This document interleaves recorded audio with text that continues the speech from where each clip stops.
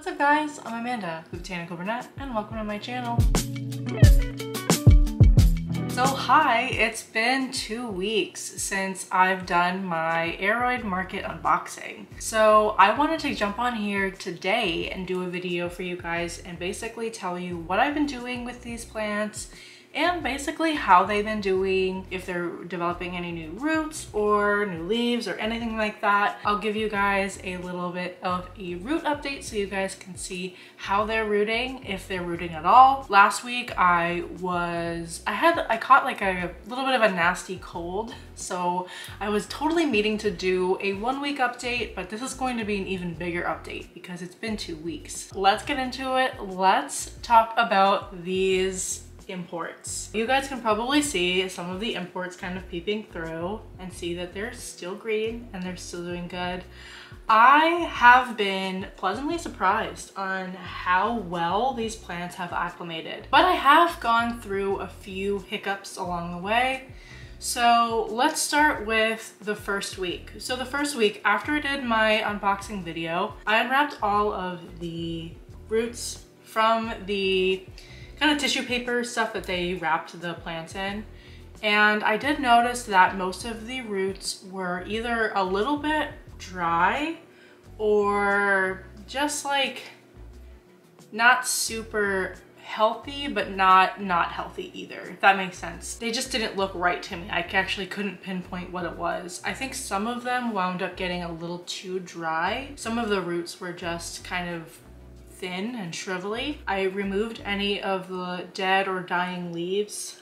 You can probably see with this one, so this Philodendron Beauty, this leaf is probably ready to go, just because it's just kind of like, it's starting to yellow. You can kind of see starting to get that like yellowy, I don't know why my camera's not focusing, but yeah, it's starting to get kind of yellowy and whatever. So I'm gonna eventually kind of cut that off, but that's the furthest like bottom leaf. So that's to be expected. Some of the leaves were kind of had that transport damage. I'll kind of show you what I mean with that, but it's just kind of like, you know, this kind of, the foliage kind of gets weird. This has like silvery spots on it, and it has a little bit of like import damage, which you could cut that off, but because there's only a few leaves on there, I don't want to remove too much. I still want to be able to have that plant photosynthesize well enough to be able to grow new roots. So I don't want to remove too many of the leaves, but if they're really dying off, like if they're starting to really yellow, then I'll probably remove them, or if they're like severely damaged, I would remove them. 2 leaves I did lose from this plant because it did start to yellow off and die off, which is too expected. It was also the bottom 2 leaves anyway, so it's not super worrisome with that. But other than that, I haven't really lost any other leaves from these imports. So if you saw my import video, you know that when I got this Monstera, it was pretty kind of rough looking. The other 2 or 3, I can't remember how many, but the other leaves that were attached to this were like already kind of darkened, dying, kind of just done. So I removed those leaves and kept the most green leaf, and you can see it is yellowing, it is hurting a bit, but it's still retaining moisture, it's still doing pretty well. After I unpackaged them, I actually sprayed them all down with very diluted hydrogen peroxide. I wanted to make sure that if there was any kind of really just kind of, I mean, I'm sure these plants have gotten handled a lot with the inspections and packaging and me and, you know, this or that. I just wanted to make sure that they were kind of disinfected in a sense. If I could throw out a guess, I think I did like a tablespoon of hydrogen peroxide per cup of water. So it wasn't super like concentrated, it was very diluted. I wound up spraying that down, and some of them did start to kind of do that like Rice Krispie sound, the little sizzle. So you know that there was probably some root rot that I was trying to fight. After about 5 minutes, I rinsed all the roots off and I wound up putting them all into their own sanitized jars. What I did for the jars, just really quick, is I filled all the jars with hot soapy water And I also put about a teaspoon of bleach into all of the jars before I planted them. Really gave it a good wash and rinsed it out. I wanted to make sure that I'm starting out with a completely clean and sanitized area for them. That way they don't get any like bacteria or anything transferring to them, because they've already been through a lot. You don't want to add any more stress or anything to them. So I wanted to make sure that they're starting out clean and fresh. For the water that I put them in, I pre-mixed Fish It and Super Thrive together in a gallon container. And you just basically follow the instructions on the back. And I basically made a gallon just so I could replace the water every day, every other day. That's basically what I did for an entire week. So every day, every other day, sometimes I'd skip a day. I wanted to make sure that the water was getting changed, but I also don't want them to go into shock. I don't want them to get messed around too much. So I did that solution of Super Thrive and Fish It, filled them all up, and put them out in my garage. Luckily, we have been getting good weather in Orlando, but my garage typically is anywhere from 70 to 85 degrees. And I wound up taking my hygrometer and putting it out there just so I could monitor the temperature and humidity. From the numerous articles and YouTube videos that I looked up, they suggest to keep it in the most humid area as possible. So I thought my garage would be a good fit. It's also in a northeast window, so it does get a good amount of bright morning light, and then like low to medium light during the afternoon and evening. I did try to keep it as close to the window as possible so it can get as much light as they can, but also no direct sun. And like I said, I switched out the water every other day, every day. It's actually funny because in my garage, it's nice and warm in there, but also when I run my dryer, the humidity in there, my hygrometer must not get above 100% humidity, because I would go out there while it was running and it would say 99% humidity, and I'm like, okay, these plants are getting a good amount of humidity, like they'll be fine. The only plant that I had an issue with in the garage is the Labisia, the fishbone. That plant is actually going to be living in a terrarium. I am going to make sure that that plant kind of stays in an area. So I actually wound up going to Michael's and I bought a little jar for that plant to live in. And ever since I've done that, it's perked right back up. But while it was in the garage, it was in a plastic bag. I didn't feel like that was necessary for the rest of the plants. I know that that is another way that people can acclimate. If you don't have enough humidity in your room, to take plastic bags and kind of put them over the plant, especially with the water evaporating, it will cause a humidity area, like a little humidity dome for them. But I didn't want to do too much with that. I also don't want them to get super used to like high humidity. So I just kind of wanted to just play around with that, but I knew that the Labisia definitely needed to be in a more humid environment. I guess 100% humidity plus wasn't enough for it, but that's whatever. When it wasn't actually 100% humidity in my garage, it would get down to like 70, like 60, 70. So I thought that was still fine. I mean, it's still pretty humid, and it's a little bit more humid than my like house humidity gets. My house usually generally is around 50 to 60%. I figured that was just a little bit of step above than, you know, kind of getting them used to my area is kind of what I was thinking. So after a week of changing the water out and having them in the garage, I wound up moving them into my plant room. Ever since I moved them into my plant room, they exploded with like new growth. I think it's because of the amount of light in my plant room, and I mean, it was in kind of a lower light. So also when they were in my garage, I was battling constantly with root rot. So I think the combination of them being in a lower light area and them being straight from like whatever medium they were growing in to water, and if the roots were kind of drier, they wind up rotting instead of absorbing that moisture. But none of the leaves felt droopy. None of them started to get any signs of like they're not getting enough water. So I'm assuming they were fine. And I'll go in each of my plants that I have and I'll kind of let you know how they've been doing individually. This is just kind of a generalized grouping of everybody. But I was constantly battling root rot. Actually, in between like the water changes, I would do another hydrogen peroxide treatment and pulling off, I would just constantly keep pulling off the little roots that would grow off of the aerial roots constantly. So I did lose probably a good 75 to 90% of the roots, but I'm trying to look at the bright side and I'm like, okay, well that gives me an excuse to kind of start over with the plant. Once I put any of these plants in the plant room, they immediately started thriving. So let me go in little by little and kind of show you all of the plants and kind of give you an idea of like the roots and everything like that so you guys can see how they're doing. So the first plant I'll show you is my Monstera Albo. She's still doing amazing. No new leaves yet, but she's starting to get a little bit of a fat back, so I'm really excited about that. But like, she's still doing really well. Like, oh, just so beautiful.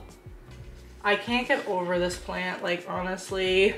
It's just so pretty. I'm like, oh, so in love. All right, you guys ready to see these roots? I am like so excited. Because they're in glass jars, I get to monitor them, so I already know, like, but look at this. So you guys can probably tell if you've seen that video that I had to chop off most of the roots. So for this plant, I actually took off every root except for the aerial roots because the little tiny roots that grew off of it were just rotting. They were just not doing well. So we have some new roots right here. Some little baby roots. We have a root right here that's growing in. We have a root right here that's growing in. Like, it's doing so well. So well. And the leaves, like, I haven't lost any leaves. They're still doing good. I don't see another growth point yet, but maybe within time I might get another growth point. The stems are still super firm. It's still doing really well.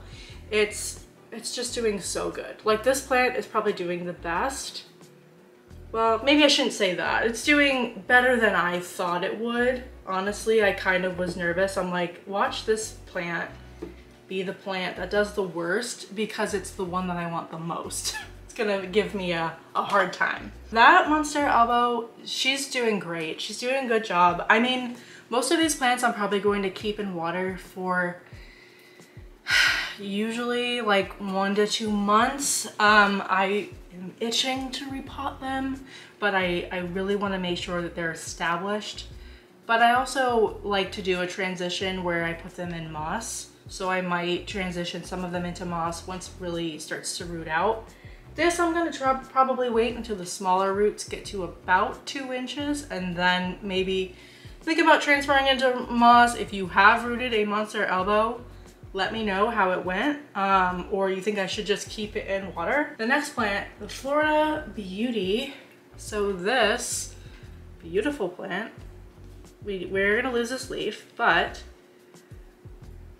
we have a new leaf getting ready to come out. I'm so excited to see how pretty that is. Now for the roots, I should have grabbed like a towel. I didn't, so I'm getting water all over my house. So this was one of the plants that I was actually able to keep most of the roots.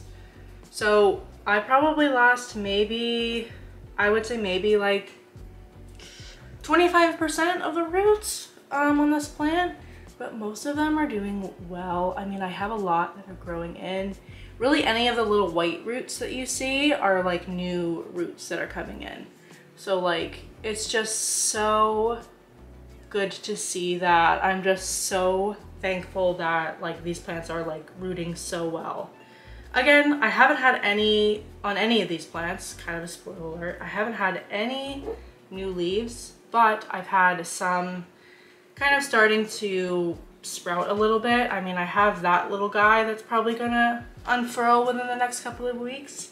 And then my Monstera Albo is starting to get a little bit of something. So this plant was probably doing the worst when I did my unboxing. It wasn't really happy. I mean, this plant actually wound up losing the most roots. So I did only keep 2 of the aerial roots, and you can see, tap the water off, we have 2 little baby roots kind of coming in. And I just noticed those today when I went to do this update video. So it did have another chunk on there that was growing a growth point, and I had to cut it off because it started to get, it was the most disgusting thing I've ever witnessed in a plant. It was firm, it felt firm until I gave it a little bit more give, and it was like hollow inside, but like white goo. It was so disgusting. I cut it off immediately, and I cut it to where it was healthy because I'm like, I can't. So I was only really able to salvage these 2 aerial roots, but luckily enough, I have that, and we have a growth point coming in. You guys can see that.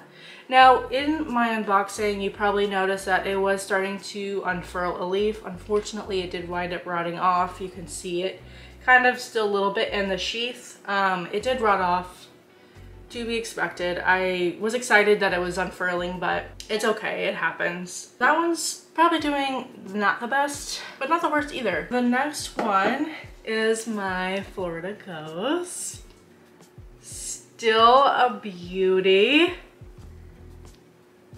and still has most of the leaves, honestly. Like, I think I maybe lost 1 or 2 smaller leaves, but I really haven't lost that many. Now for this one, you can kind of see where the rot was starting to form, and I may need to go back in and remove some of these roots so you can see any of these like ambery color roots. I'm gonna just kind of cut off. I actually need to redo all of these, the water in these. Actually, really quick, ever since I've moved them into my plant room, I've only changed the water out probably every 2 to 3 days, and I'm only using tap water. I just wanted to kind of try that out and see how that was. I don't know if the fish shit and Super Thrive were actually rotting it, or if it was just a combination of the lower light with the fish shit, but it may have been too much. But ever since I've done that, it's been fine. You can see like there is some pieces that probably need to be cut off, but I do have a lot of new white growth on this plant. So actually now examining it, I'm probably going to remove those roots, and I might do another hydrogen peroxide treatment on this guy just to make sure that it stays rooted really well and those other new roots don't get any issues or any root rot. We don't want that. The next plant is my Labisia. So this beauty is in her terrarium, and I love this terrarium. I got it at Michael's. It was like $12. It kind of looks like a cookie jar, which I think is really adorable. And look at this. She perked right up. I did lose, I think, 2 leaves on this plant, like the 2 smaller leaves. I did kind of put it further down into the water to see if I can get those couple of nodes to root, just so I don't have such a long, like, lanky plant, and it kind of is more of like a bushy plant. But I don't know much about these plants at all, so I'm just kind of going with it, just trying. I think one of you guys mentioned that they do like a lot of humidity, and that's when I got the terrarium for it. So thank you for who said that, because that really did change up the game for this plant. But it's so pretty. Like the color on that, like the pinky color, it's so pretty. And maybe it will grow new leaves eventually. And for the roots, I can't tell. I really can't. Like, the roots look good, but like I can't tell if there's new ones just because it's such a thin rooted plant. Like the roots are so thin. This cute geranium, I just love it. It's just so pretty. And it sits on my plant shelf. This is probably the only plant that sits on my plant shelf with my grow lights. The other plants are like right in front of my southeast facing window. Last but not least is this Melanochrysum. So this was a plant that I did a split decision on. I'm actually going to move this over so I can show you guys better. So this was a plant that if I have one regret with this plant, it would be that I probably shouldn't have cut all of the roots off. This plant was probably the most root rotted other than the Monstera. So I cut off all of the roots because it was not doing well. So, but we have all of those aerial roots. Like aerial roots like crazy. So I was like, you know what, because that's going on and it's just not doing great, I'm gonna try to reroot it. Well, from what I've learned is this plant is actually not easy to root. So I probably should have left some of the roots. This was actually the first plant that I kind of rehabbed, kind of like examined and tried to do something with. So when I started to notice like the plants were starting to get root rot, this is the first plant that got the hack. And then after I did it, I was like, I probably shouldn't do that to the rest of them. But I mean, it gives me a chance to kind of start over and do something new. But ever since I've done that, I have 1, 2, and I think 3 growth points on this guy. So I'm probably going to get another offshoot at some point with this plant, but I'm just kind of bummed that I did that, seeing how well all of these plants rooted from the aerial roots and from the other kind of what I thought were dying roots. But I was like, oh, it's a philodendron, it's gonna be easy to root, like it'll be fine. So we'll see with this guy how well it roots. If it doesn't do anything in water, I'm gonna probably try to switch it to moss and maybe see if I can switch to like a moss perlite mix and see if I can root it in moss or perlite. If you also have any suggestions on how to root this, I'm really happy too because this leaf is starting to harden off. It's just looking so good. And we have a new leaf on the back kind of coming in, although it may not come in as nice as this one just because, well, it's not getting the nutrients it needs. But it's still, I mean, the leaves are still thick. They're still firm, so it is getting nutrients, it is getting water from somewhere. So hopefully soon it will start to root. I think with my next update, I'll probably do, well, like after a full month, so in another 2 weeks, I'll do an update and we'll see if we get any roots by then. I feel like my plants have kind of randomly just started taking off in the plant room. So I'm gonna see, I might even decide to move this into my room in here, kind of behind me where you see all that bright light that's behind me. That's also a southeast window, so that might be good. The only problem is it doesn't get super humid in here and I don't want that to kind of throw a fit because of humidity. I don't know. I'll probably keep it in my plant room for now and see if what it does, and if it doesn't do anything, then I'll kind of go from there. But yeah, I mean, I think that so far these have done really well, except for this guy over here. They're rooting really well. Everybody's rooting good. Root rot is almost gone, other than that Florida ghost. I'm gonna have to take care of that after the video. But I feel like this whole process has made me a little bit more confident in doing like imports and doing more like importing and stuff like that. It's actually funny because I got all of these plants, like I literally, like all of these are like ultimate wish list plants, like all of them are. And because of that, I went to a plant sale and I was like, I don't want or need anything because I have all the plants that I want. Like how do you have a Monstera Albo, like other than a Thai constellation, like what else do you want, you know? Like, so it's gonna be tough for me to find like other plants this year that I'm gonna really want. But so far, I mean, I'm really happy on how well they're doing. Again, I can't really tell with the Labisia if it's doing well or not, but at least it's perked up. So I think it will probably start to grow roots a little bit. But other than that, I mean, it's doing really well. It's doing really good. So that's it for today. Let me know if you guys have any questions. I will try to answer them as best as possible. Again, this is my first time I've ever imported anything or ever acclimated anything like to this extent. So I am not at all an any expert. I'm just kind of going off of what other people have done and basically my own plant knowledge and like what I've done in the past with my plants. So again, if you have any questions, I'll try to answer them as best as possible, but that's it for today. I hope you guys all have a great day and stay botanical.